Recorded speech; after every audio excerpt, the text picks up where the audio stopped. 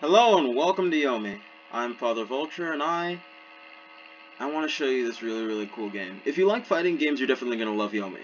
So, Yomi is a sort of thing that happens inside of fighting games where it's like a next level after reading your opponent. There's reading your opponent, of course, where you someone hits you, someone tries to punch you or whatever, you're obviously going to block or dodge because you see them punching.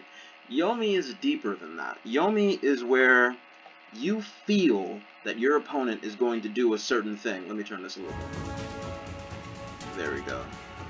Yes, effects are great. But Yomi is where you literally have future vision about what your opponent's going to do. Not from any prior knowledge about your opponent, but it's a gut feeling of what's going to happen. So this is the game about that mechanic.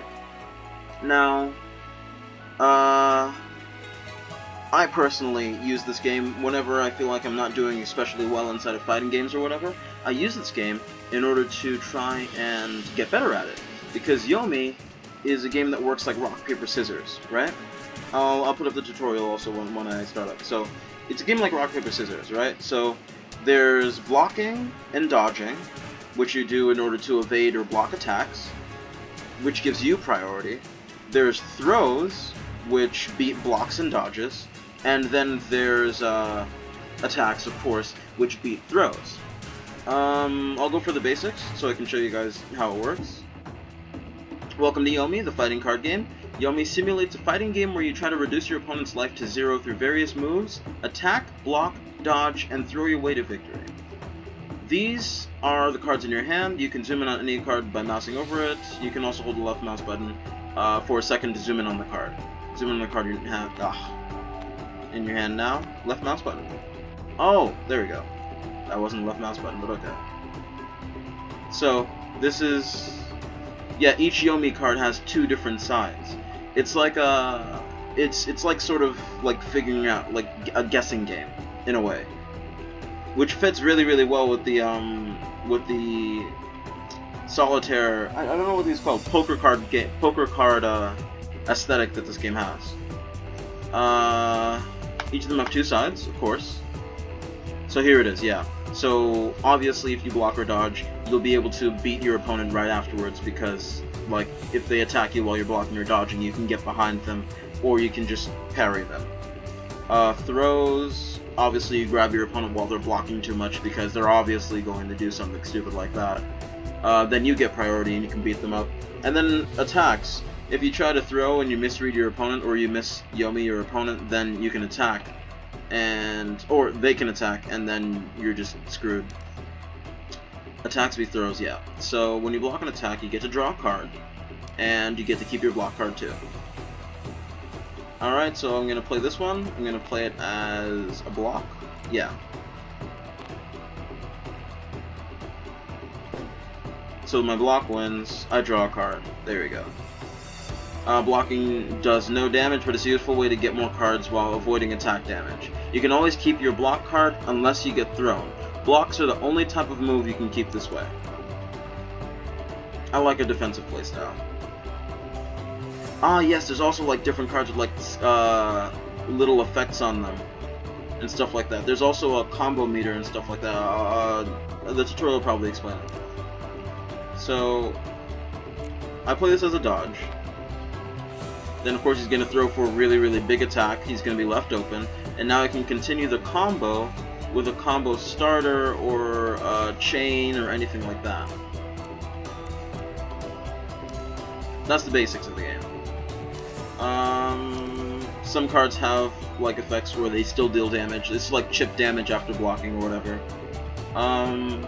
Yeah. He tries to throw, I punch him, obviously. Cool.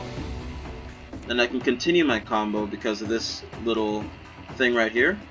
So this here lets you know how many combos are maximum possible for this character. There's some characters where they just keep on canceling into combos over and over again. The most amount of times that you're able to go into a full combo for each character is limited to this number that they have here. So the character I'm using right now, Gianna, her combo maximum is 5, and I just keep on going through with the combo over and over again. You can't go through the combo infinitely, because you can't just like keep on punching and punching and punching over again. That isn't how a combo works. You have to mix together different moves in order to chain and link together to make like a really, really sick combo. And then I'll end it with this. Simple combo, just go through that. And boom. And this is your HP. Inside the game, you start out, each player starts out with like their own HP, their own abilities or whatever. They have max combo, their ability, and then here is, it's actually like a fighting game, so it actually has all of their normal attack speeds, their frame rates, everything like that. And then it lets you know what their like special abilities are and stuff like that. It's really good. It's such a fun game. If you ever want to get better at like fighting games, or if you ever want to like understand Yomi, or figure out more stuff about just like how to play fighting games a bit better, Yomi's a perfect starter, just a perfect way in order to work on it. So yeah, my throw beats his blocks and I can continue into a combo. And then I ended it with that. And the best part about these cards is that they kind of look like what they're going to do. So like, if you flip her over, it looks like she's blocking from, like she's blocking a high attack or something like that. Alright, so that is how Yomi works. I'm gonna skip ahead in order to show you like how the game works after the tutorial and everything. Alright, so I'm back. I'm gonna show you what it's like in order to play against an AI or a quick match. I think I'll go for a quick match. I'm not quite sure anyone really plays it that much, which is why I want more people to play this game. It's really cool. It's really, really cool. So the person I use, really, really easy to play. Any of these top 4 guys are easy to play. She's extremely easy, Diana's amazing easy, Satsuki is busted, her combos, as you can see, Satsuki's combos go, god bloody, as you can see, her combos go on forever. He's broken, Master Menelker, he does what's the name, he's basically a Kuma of the game. So I like to play as D. Gray, and we'll see if anyone will show up. Alright, so I'm in a game with a robot because apparently no one plays this game. Does anybody really know what time it is? Geiger. He's a time-based guy. So I'm gonna start the fight. Pretty defensive. Oh. Or I could go straight into offense. I'm gonna go for defensive. No one really starts it. Yeah. We both just back away from each other, sure. Alright then, I'm not gonna power up. So in the game, there's a mechanism called powering up. You take as many 2 of a kind or 3 of a kind or 4 of a kind from your hand, and you get that many aces minus 1. So if you drop down a 4 of a kind, then you get 3 aces to your hand. And aces are like ultimates. They're like 4 bar attacks, 5 bar attacks or something.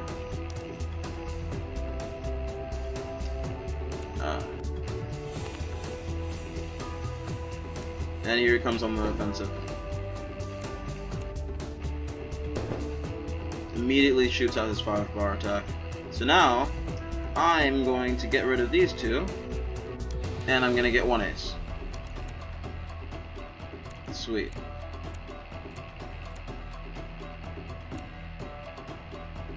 I'll pass. Alright, now check this out. I am gonna use Ghost Riposte. Damn it. Well, looks like I miscalled that. Here he goes, going for his friggin'... He's really spamming his ultimate. He's really grinding for his ultimate right now. But let's see if I can trick him in order to get into my trap. The way D. Gray's ultimate works is that you have to either dodge and then you sort of counter your opponent, or you sort of trick your opponent in order to attack you, and while they're open and in that big pose and everything, I can hit back with a crazy amount of stuff. So I'll do a throw for a starter, because a starter is like starts up a combo, you can continue after that.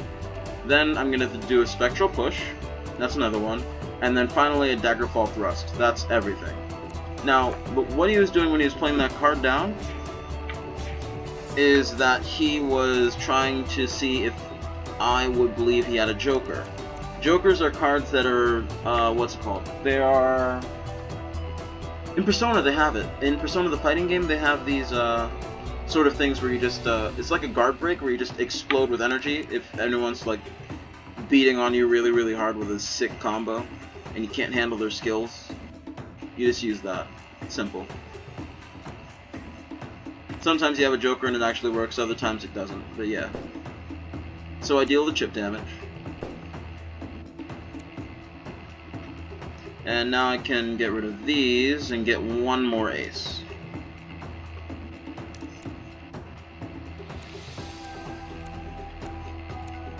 He's gonna go for his... Okay, he's gonna go for his ultimate again. Pass. Alright. Time spiral 0. I missed that entirely. Alright, so I think he's going to attack. He threw me! No! Wait! No, I don't have anything for that. Damn. Okay. And then he links his ultimate to it. Balls! That's so good! Alright, I'm not gonna power up. I'm good. Alright, next I'm just gonna try to throw on him. He's gonna throw me, I'll throw you. Get some ultimate final arbiter in here. And then boom. Yomi's a pretty fun game. I'll probably like have another video where I try to use what I learned from Yomi in order to play in a fighting game.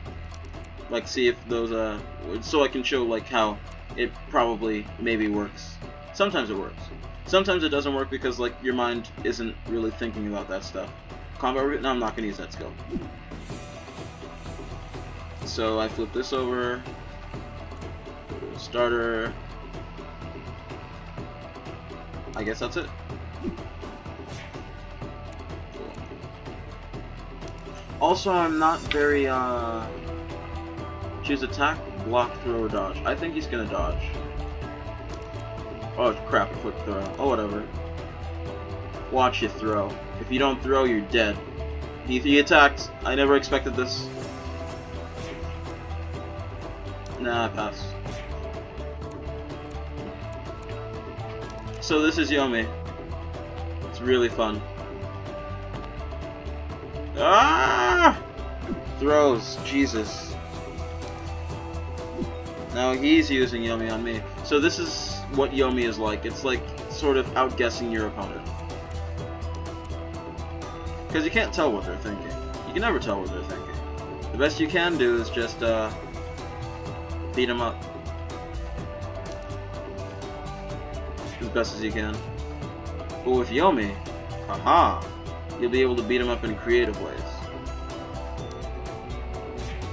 They'll think that you're some kind of psychic genius, when actually you're just a psychic genius. Yeah. I think I'll end the video after this round. After this match, after this game here. So, Spectral Pull. Tenderizer. Burning Inferno. He's gonna use an attack. Pass. Please, use an attack. I win? Oh. Man. That's embarrassing. Okay. I guess I'm gonna go for a block, because I need cards in my hand. And blocking is the best way to get cards in your hand. He has one card in his hand too, as you can see from over here. I'll pass. Aw, yeah, let's go. Alright, block. I'm greedy. Okay, he's greedy too. Next time, I'm gonna definitely, grab this dude. Boom, grab. Get him. Where are you at? Where are you at? Wombo combo. And that's it. Oh, I got a booster pack! There's also, like, booster packs in the game. So you can, like, open them up. Where's my card collection here? No... Here we go. Down here. Booster packs. Open card pack. What happens? Here we go. And... boom. You don't get really anything new, but you get a chance at getting really, really shiny cards. That's it. And having really, really shiny cards, it feels good. It feels good being, like, that cool guy with all those super rare cards. So yes, this is Yomi. It's really, really good. Super cheap. It's like, what, $8, $10 on Steam? I'll try and show what I can about Yomi, but this game's top-notch. Well, that's the end of the video, so, I guess I'll see you guys later. Squawk!